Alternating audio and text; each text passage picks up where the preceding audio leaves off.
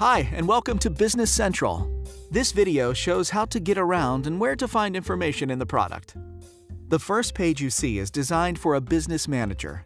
It's a collection of tasks and information that are important to someone who is running a business. We have similar pages for other roles, like accountants, production planners, and sales managers. Under Activities, we have an immediate overview of our operational KPIs, so we quickly see what's going on in our business.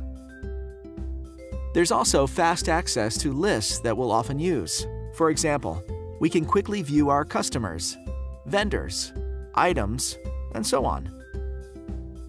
To return to the Role Center, we'll choose the company name.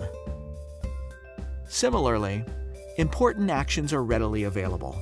We can create new documents, process transactions, and view detailed reports. If we scroll down, we can see our performance KPIs. For example, we can flip through a series of charts.